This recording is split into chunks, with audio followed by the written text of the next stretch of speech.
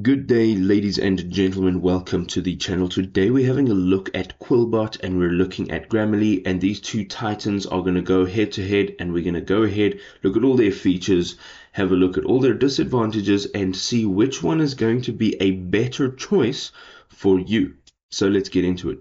The first thing I want to discuss is the userability here, right? So jumping into Quillbot, firstly, on the left-hand side, there are a bunch of tools, okay? From citation generator to translator to a summarizer.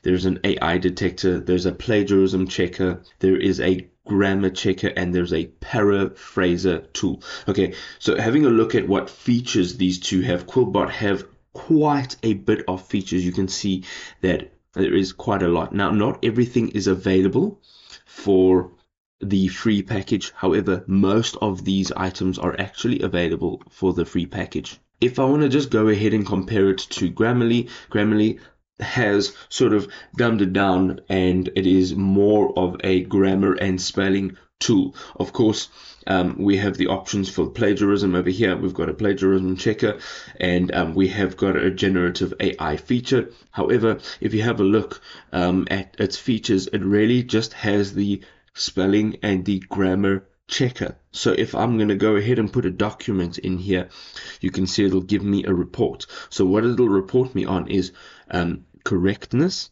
so how correct this has been written, clarity, how clear the message is. We're also looking at engagement, and then we're looking at its delivery. Does it reach the person, the audience that is reading? And then you can see over here, it gives you an overall performance score, and it represents the quality of the document. There's also a word count, character count, sentence count, an average reading time, speaking time, and then it also gives you a readability and a vocabulary report, as you can see over here. So it's given you a lot of information about what it is that you are actually writing. Okay, if you're going to go ahead now and have a look at the Quillbot, you can do pretty much the same. And again, I'm just going to take this over here. What I've done is I've copied this. We're going to paste it in over here, and you can see again, it's going to give you a writing score, and it's going to give you some recommendations. If you tap on the view details, it does give you a little bit more detail, but it doesn't give you that much more. Okay, it gives you your word counts and sentence counts, but it doesn't really give you a whole lot more. So yes, they have more tools. However, Grammarly is more specific to what they are actually aiming at over here. One of the other things that I do want to sort of speak about here is that the translator app within Quillbot is offered in 45 languages. You can see over here, that's quite a bit. So if you go ahead and you paste something in over here, it's going to first of all detect this language, and if it's inaccurate, you can obviously just change it. We're going to go ahead and say translate, and again you can see that this has been translated. Let's change the language, of course. Let's go into Italian, and this has now changed the language, and I did some research, and it has a very, very high accuracy rate. So even if you don't understand this language, you are still able to use this. Okay, so it is pretty accurate. Grammarly, unfortunately, at this stage, if you want to change your language, the only language options you have is to change your language preference in terms of what type of English you have it in. So that's from American, British, Canadian, Australian, and Indian English. So it's still only in one language. They don't specialize in any other languages, so you cannot use it as a translation tool. One of the other things is, if you go and have a look, Quillbot as well as Grammarly do have Chrome extensions. Chrome extensions are fantastic. You can use them anywhere on your Chrome browser. You can probably get one for your Microsoft Edge browser, and I think that's fantastic. The upper hand, though, is that the Quillbot really only allows, the Quillbot extension really only allows for you to use within your Chrome browser, and then also it allows you to use within your Microsoft products. So as you can see, this is what it looks like. It also offers like a small sidebar, so you can really work straight from here.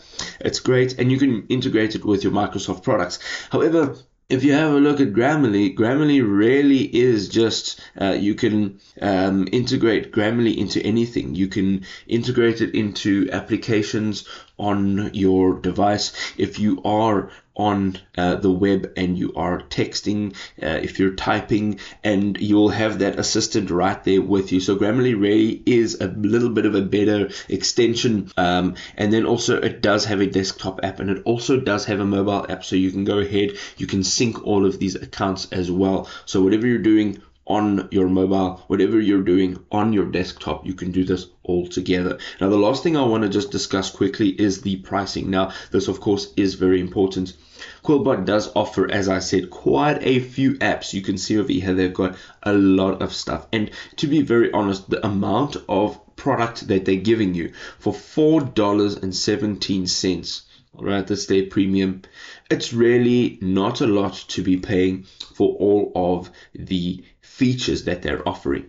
Let's compare it to Grammarly, and Grammarly currently has their lowest price point here at $12. Now, I know it's more of a specialized tool, and if that's what you're looking for, then Grammarly is the one for you. In actual fact, I personally use Grammarly on all my devices with everything I do. So if I make like a little bit of a slip up or whatever while I'm typing, while I'm writing, then Grammarly corrects me. It also helps me sentence structure, so it helps me to just sort of make my sentence more readable. But for $12, that's something that you want. It's a bit of a higher price point, in my opinion. Quillbot really has come in at a good price, and it's really offering a lot of services. What do you think, folks? Let us know in the comment section down below. Do you currently use Quillbot? Do you currently use Grammarly? Would you like to swap over? What do you use it for? And we'll catch you in another awesome video. Cheers for now, folks.